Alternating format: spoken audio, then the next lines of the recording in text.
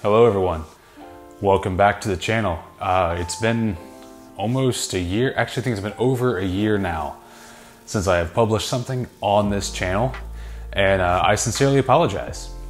So you may wonder what's happened, you may not care at all. So if you don't care at all, you can jump ahead in the video. We are doing a gig log of the Marietta High School prom this year. And it's a pretty cool gig log. We got a pretty cool setup. I thought it looked and turned out pretty cool. So you can jump ahead. If you do care to hear where we've been, stay tuned.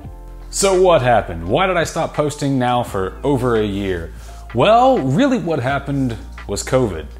That kind of took a turn for the business here just in general, and we didn't have as many gigs. We weren't doing as much. I didn't have as many gigs to keep the new equipment coming in, to review and stuff like that. So we just, I didn't put any of my focus into making content. My focus went on trying to keep my business alive. And I have a lot of people to thank for that. A lot of people helped me out and help just the business out in general. You know who you are if you're watching this. And yeah, big shout out to DJ Mixar. He's one of my big helpers here. DJ Mixar, he's one of the big ones. And a huge shout out to DJ Associates and Event Designs. Chris and Michelle, you guys are the absolute best. And you have helped us through a lot of this in general. And I absolutely love working for you guys. So yes, I still have my own company. Yes, I'm still gonna keep doing the kind of things that you see on this. But I'm also helping out and working with another company local here too. We became friends over the past few years, and we've really discovered we can make some really cool events when we all work together. So what does this mean? Well, we're gonna keep on doing really cool events. I'm gonna start putting some effort back into filming and recording these kinds of events. The one we did for this video today is Marietta High School. It was a large prom that we were doing for them. We've done Marietta's prom for the past couple years now, I think. And again, just never had the opportunity to film really for it. But this one I made time and effort to make sure I filmed some of it for you all. Pretty cool setup. You will see in the video that at the beginning I talk about having my subs in cardioid configuration, and then if you see in the videos towards the end, the clips from the actual event, they're not in cardioid anymore. Well, my knowledge and execution of cardioid subs in that instance there with the back wall and stuff like that, I was having a lot more trouble than I thought I was gonna have getting the base projection out front. And so eventually I just decided, you know what, there's no need to do this. We have plenty of time. I went ahead and flipped them back around and just ran them in a straight array across the front. So it worked out really, really well. Tons of bass and stuff like that. I'm not sure how much audio from the event itself I can include in this, just due to copyright reasons and how YouTube's been kind of nasty about that lately. They'll take the video down kind of deal if there's copyrighted content in it that they don't want there. So anyway, enough about me. We're gonna be making a bunch of new videos. Stay tuned, we got a lot of really cool stuff coming up. So let's check out Marietta's Homecoming.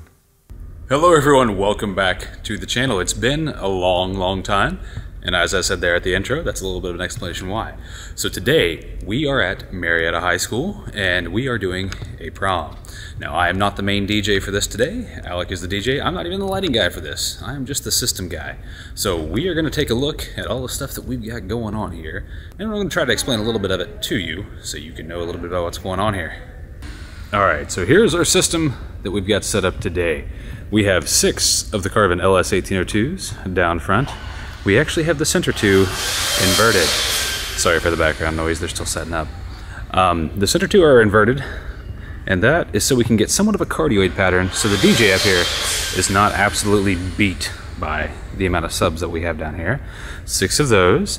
The mains are JBL 932 LAPs. These are actually brand new. This is a new set of them, and we've got them hooked up as such.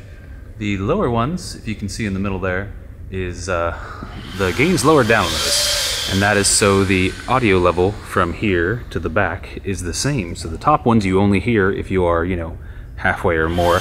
The bottom ones are what you're here if you're halfway and forward. Lighting, we've got 1, 2, 3, 4 of these Rush MH1s. I can show you there.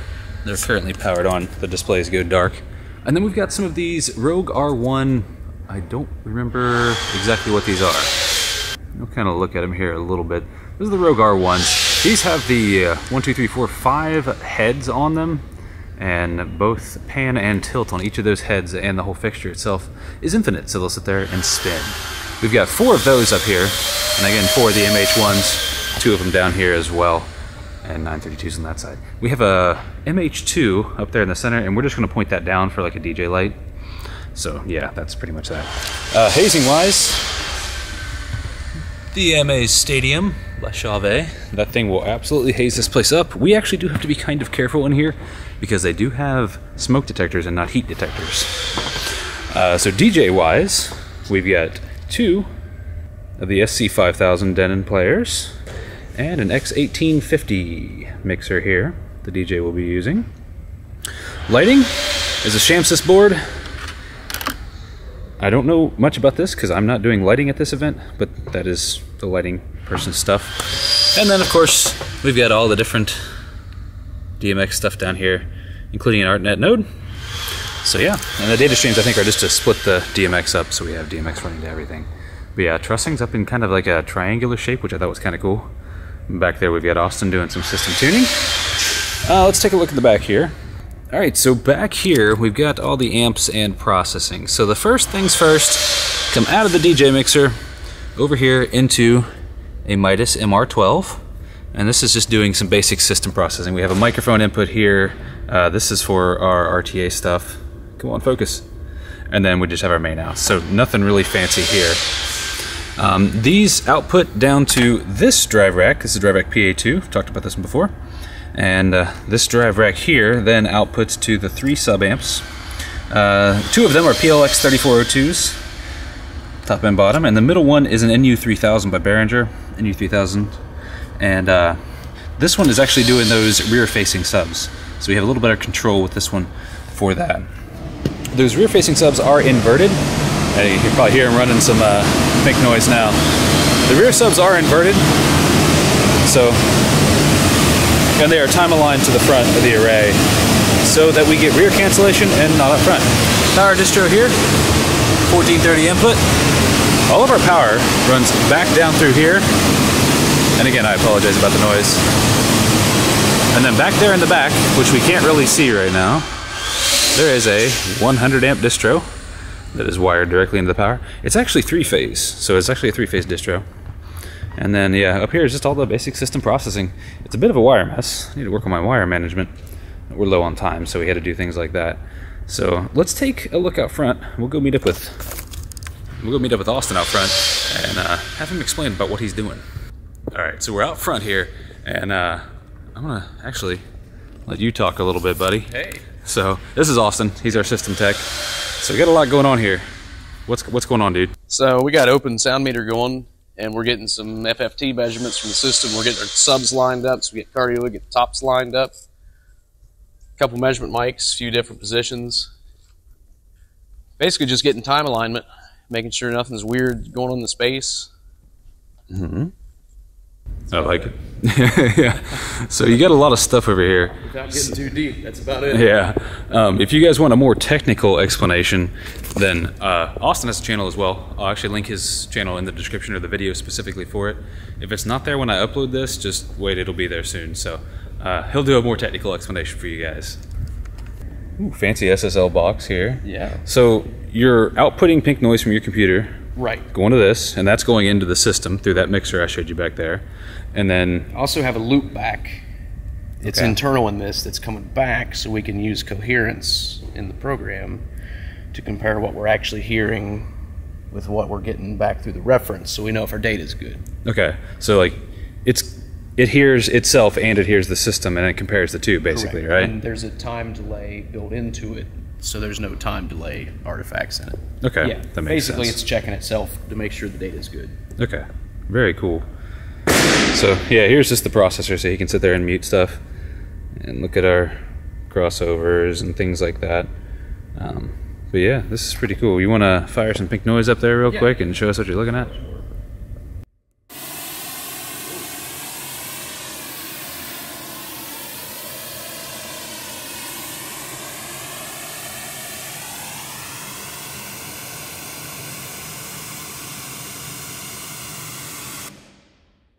Okay, that was loud. Yeah. I wasn't expecting it to be quite that loud.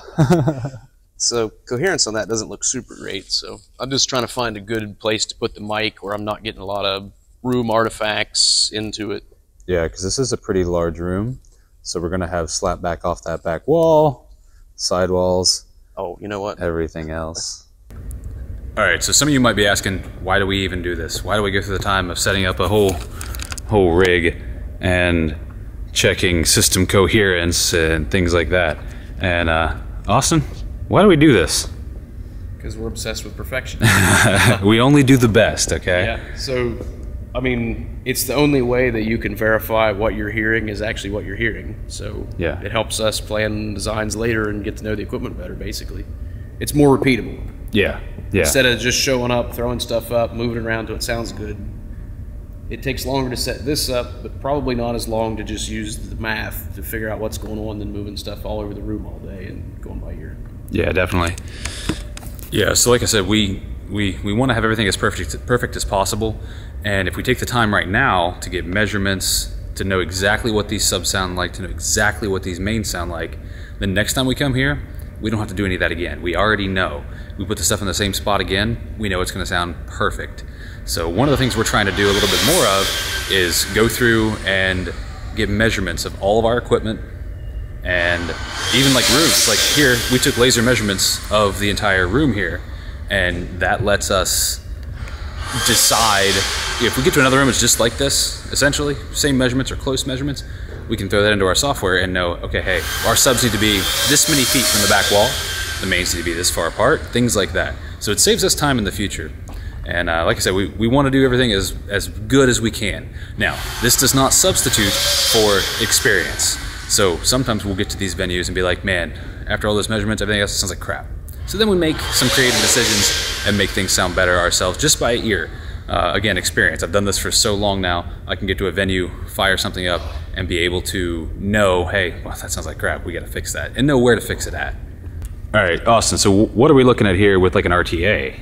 So this is similar to an RTA, and this program calls it a magnitude. Basically, this is an RTA compared to the reference coming back.